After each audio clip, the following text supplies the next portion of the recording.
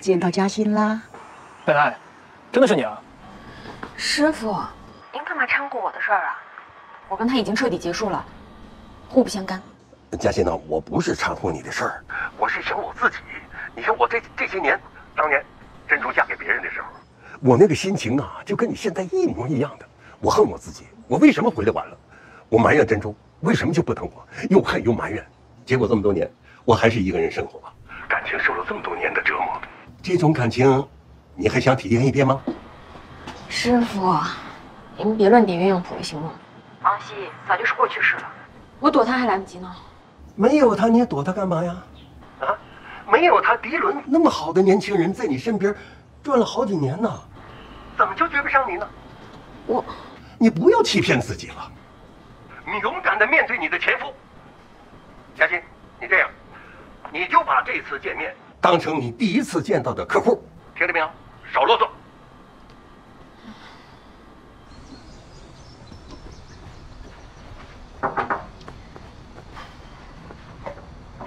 是我奶奶。是我师傅看在和奶奶多年的交情上帮的忙。我奶奶也说，是因为信任中长龙团队的设计才合作的。身为艺术工作从事者，我也愿意接受任何挑战。但你还有3天的时间改第一稿设计，我稍后呢会把细节发给你。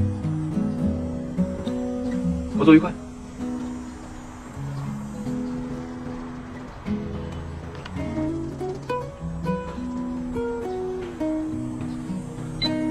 合作愉快。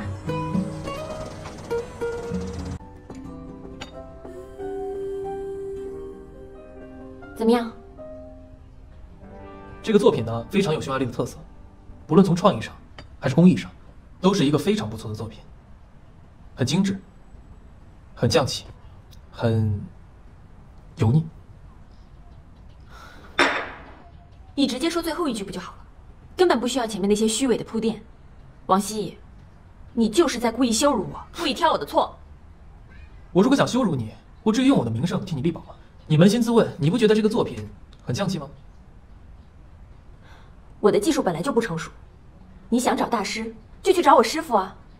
那是因为我知道你能够做得更好。你到底想我怎么改？你真的想知道啊？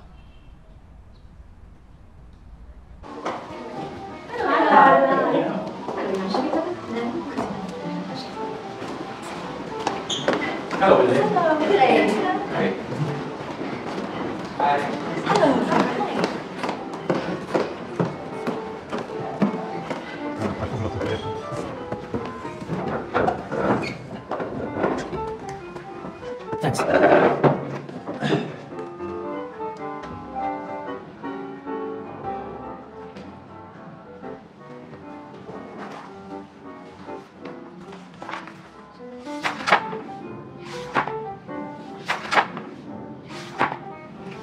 Pinette, Gillette, steak or havuçlı.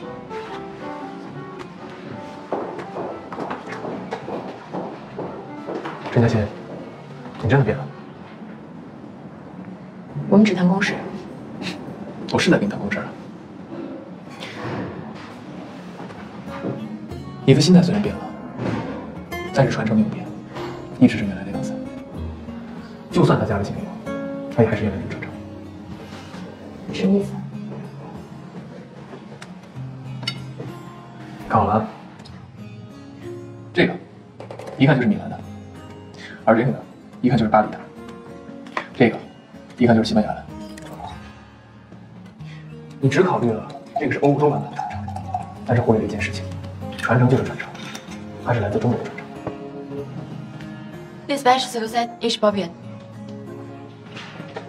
在我看来，你的产品是想打开欧洲的市场，我只是想提升它的品质，融入当地。美学的传承，欧美有欧美的特点，而中国文化呢也别具一格。就好比朱红色，单独看这个颜色呢表现平平，但是把它放在故宫的东墙上，就显得磅礴大气。所以，主要是看你该怎么用。如果一味迎合别人的东西而失去了本心，那不是本末倒置吗？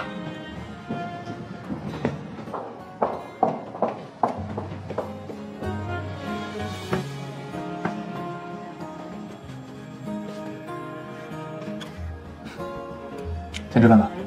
不用。那我先吃了。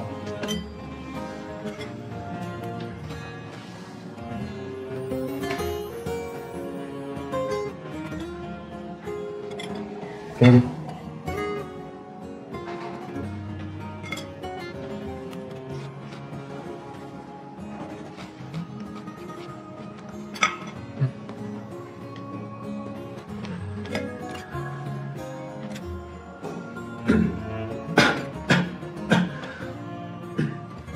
Besides,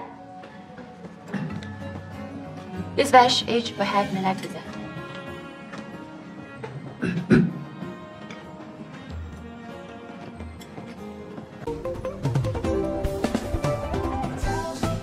佳倩，陈佳倩，我不管你变成什么样子，但是我都要跟你说清楚，你不能抹灭一段。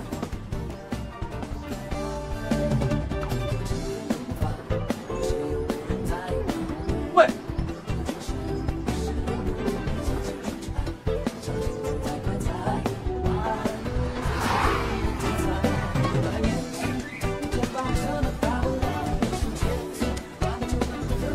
易总，饭也吃了，景点也逛了，该讨论设计图的问题了吧？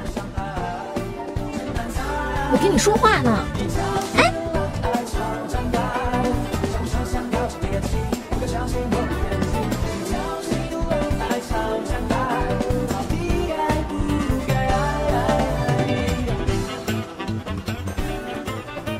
你衣服湿了。我如果再晚一步的话，你或者你的设计图都要湿了。这下好了，你要陪我去买衣服了。买衣服？刚刚安森给我来微信了，他约了夏之路的总经理，要看你的设计图。你就打算让我这么湿的衣服去吗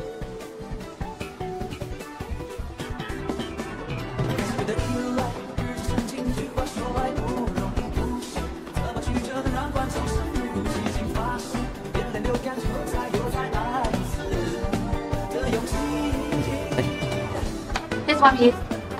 The size of the suit is 48, and his pants width is 32 inches. 你还记得我的尺码呀？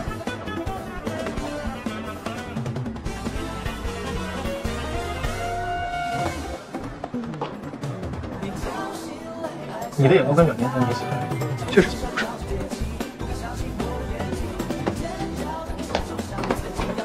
该你了。Excuse me. Where's the list toes? It is the next one. Okay, thanks. 我衣服又没湿，干嘛要买新的？对方的情况你也了解，你确定要穿这么休闲，去跟他们见面吗？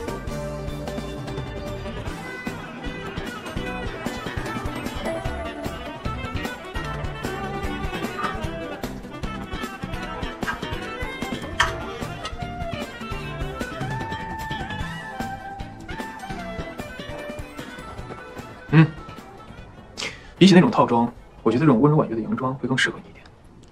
谁说女生就一定要温柔婉约了？我是觉得，像你这种有实力的人，不需要靠硬硬的套装来武装自己。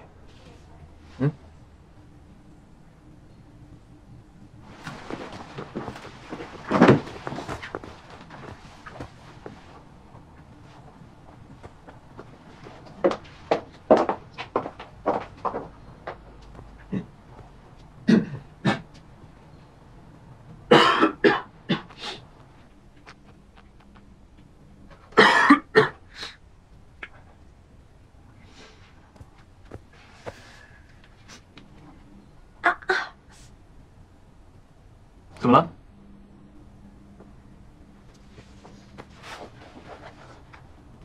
你能不能帮我一下？画好了。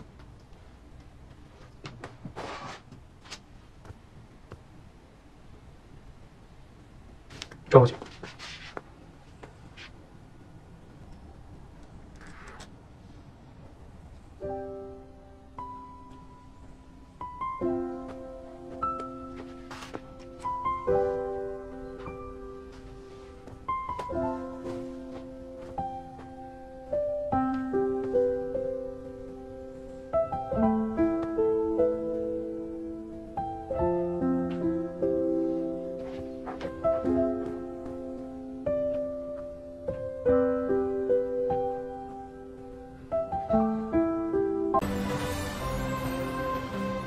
夏总监对你的设计非常满意，我现在对金庸版传承上市更有信心了。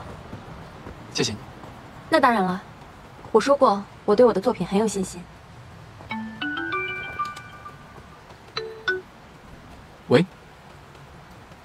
哦，他在，等一下，找你的。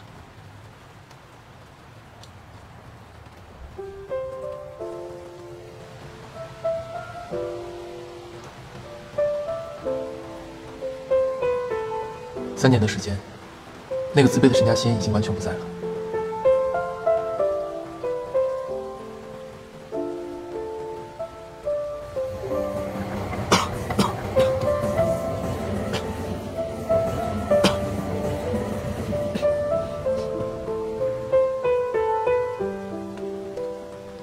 怎么了？哦，没事，就是有点头晕，可能睡少了。他刚说什么了？他说他们公司其他的包装改版也想找我谈合作，还问我未来2年的规划。陈嘉欣，你真的不是我认识的那个陈嘉欣了。以前你那么没有自信，不管我怎么说你好，你都不相信。但是现在呢，在你面前不自信的人反而是我了。你怎么会不自信呢？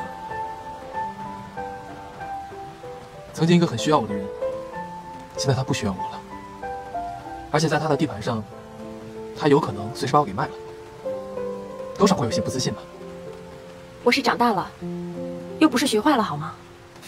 你也累了，赶快回去休息吧。我们再找时间谈后续的执行。我该回上海了，之后的工作会有专人给你对接。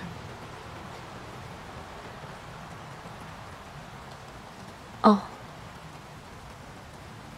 也好，反正我们2个人在一起总是不合，这样换一个人来谈后续的执行也好，那也省得我们吵架。是啊。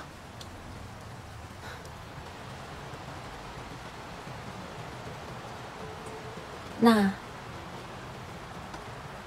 很高兴和你合作，也谢谢你给我这个难得的机会。别客气，这是你应得的。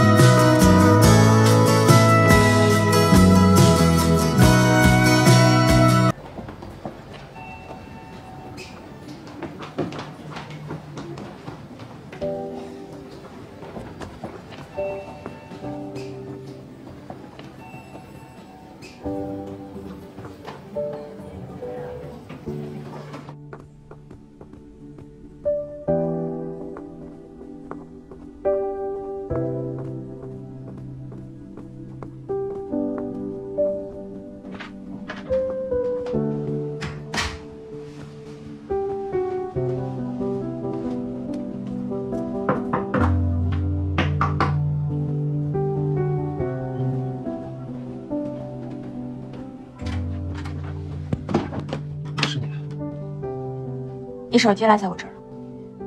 谢谢啊。哎，你身上怎么这么烫啊？发烧了吗？没事儿。我陪你去医院，好吧？哦，这跟你没关系，走吧。如果你不愿意去医院的话，我帮你烧壶热水，看你喝完我就走。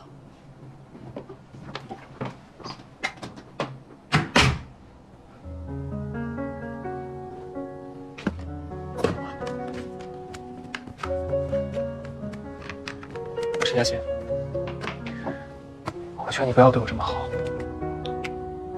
我已经准备要离开了，你这么对我，会让我产生错觉的。你放心，我已经不是原来那个陈嘉欣了。你现在对于我来说，只是一个需要被照顾的病人。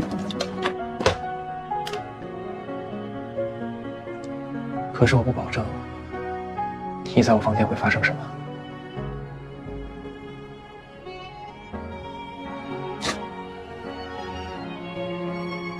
你真的以为我在开玩笑啊？我不怕。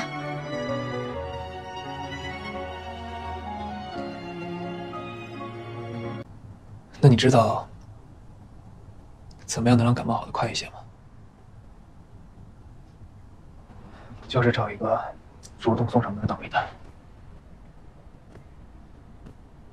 把病毒传染给他。先别说爱我，还是别为我呼吸。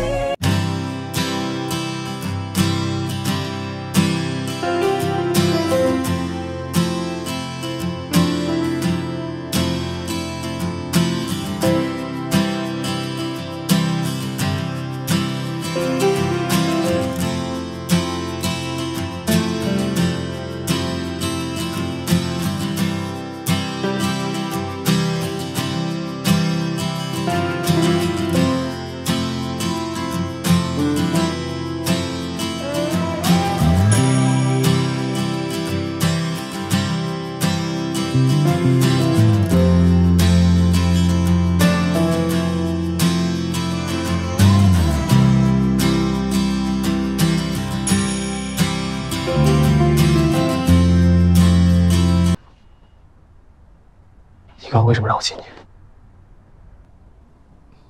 我只是想让你好得快一点。我去拿毛巾。笨蛋！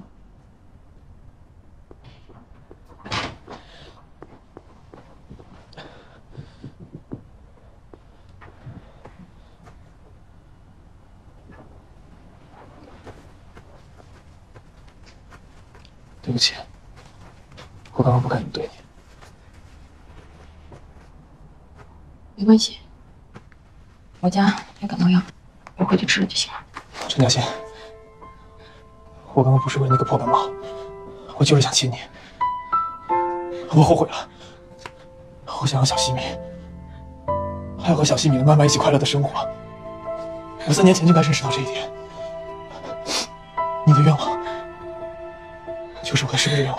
别说了，别说了。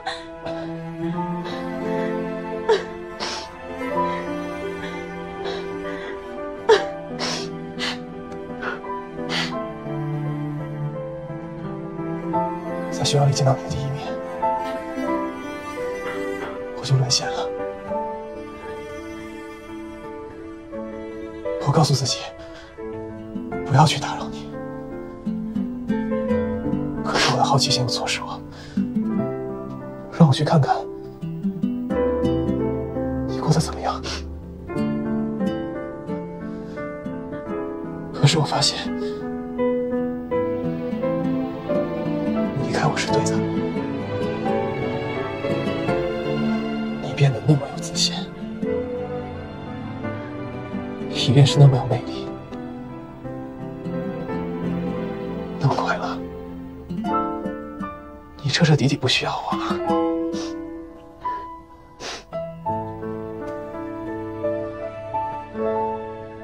可是刚刚，我看到你照顾我的时候，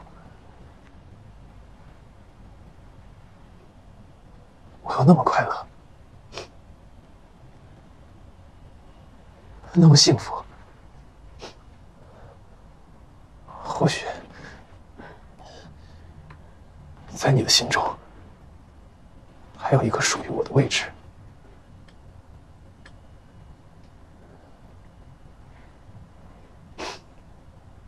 陈嘉欣，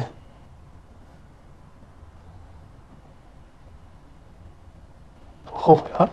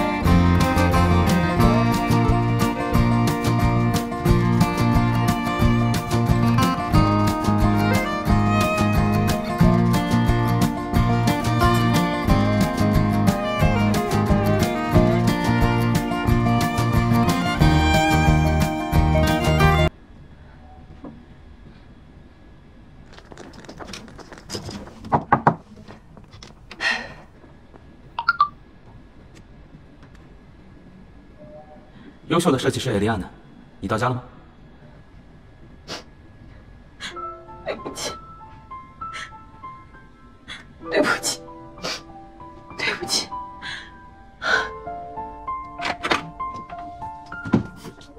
安娜，你怎么来了？想你了不行吗？你干嘛那么惊讶？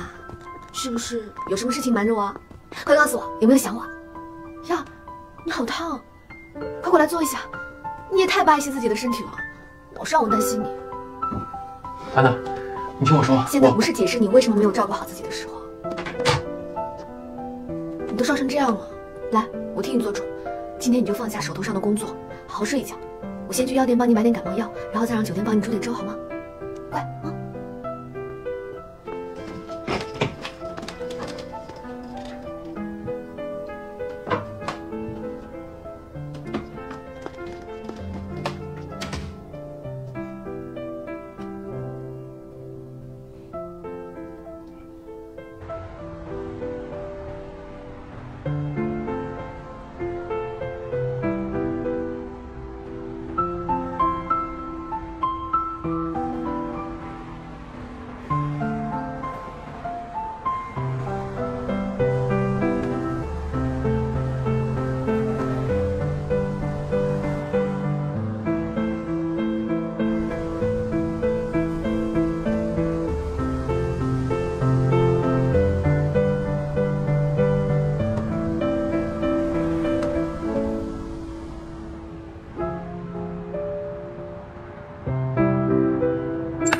这个给你。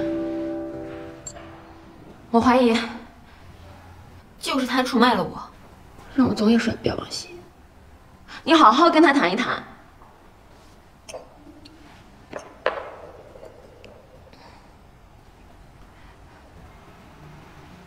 骗子，他明明是个骗子啊！我怎么那么傻那么笨？我为什么还要上赶着去找他呢？他这样对我，我真的想不明白自己到底为什么。哎呀，为什么呀？我脑子里到底在想什么呀？你知道吗？他当初就是为了安娜，他让我给他们两个生孩子。他这样对我，我到底为什么还要去招惹他？我真他妈的贱啊！我竟然还觉得他喜欢我。他们两个明明就没有分开。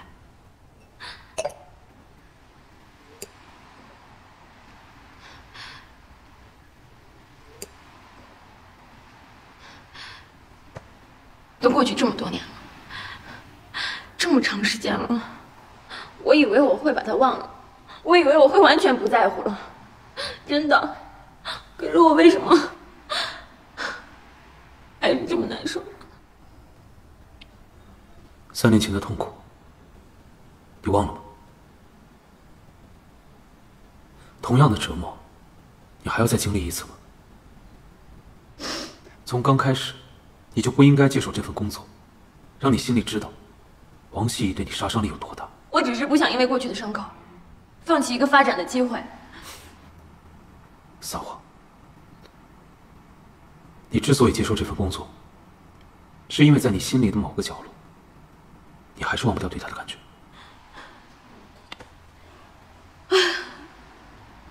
我该怎么办？